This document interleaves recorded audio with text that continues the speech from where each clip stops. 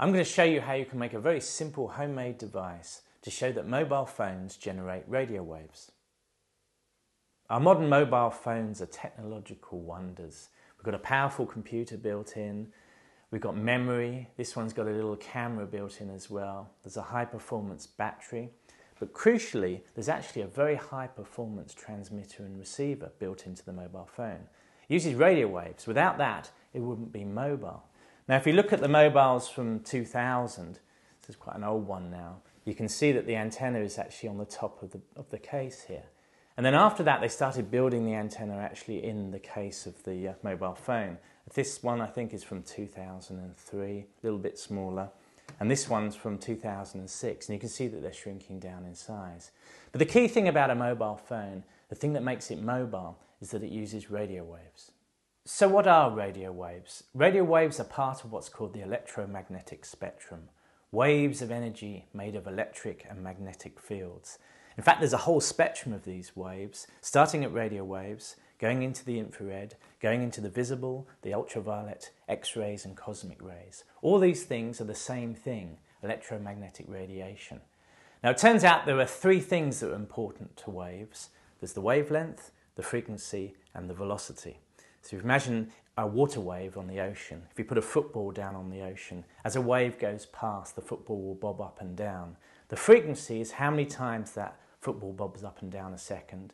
The wavelength is the distance between two peaks of a wave, and the velocity, of course, is the speed at which it goes past. Now for radio waves, you get a very simple formula actually, that the wavelength is given by the speed divided by the frequency, which approximates to the wavelength in meters is 300 divided by the frequency in megahertz. So this is our little device that's going to pick up the radio waves from the mobile phone.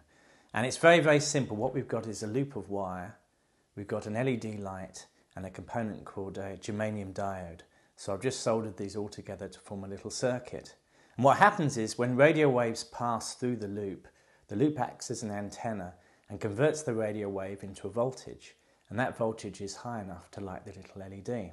So we're going to show that we're making radio waves with our mobile phone when the LED lights. So I put that on the ground and I dial a number on my mobile phone. It might be worth setting it to GSM network rather than the 3G network. Slightly higher power. I'm going to dial my voicemail because that's free. As I dial, I'm going to put it near to the loop and you can see the LED lights. So what we're doing is we're converting the radio waves generated by the mobile phone.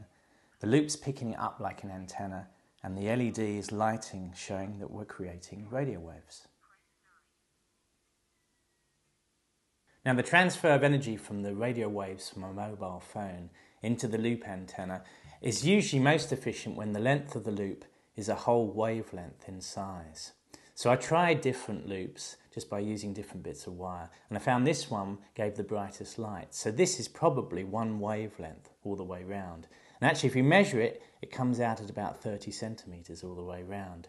And using our little formula that we discussed earlier, that gives us a frequency of about 1,000 megahertz, 1 gigahertz. So using this very simple apparatus, we can get an estimate for the frequency of the radio waves from our mobile phone, about 1,000 megahertz, 1 gigahertz.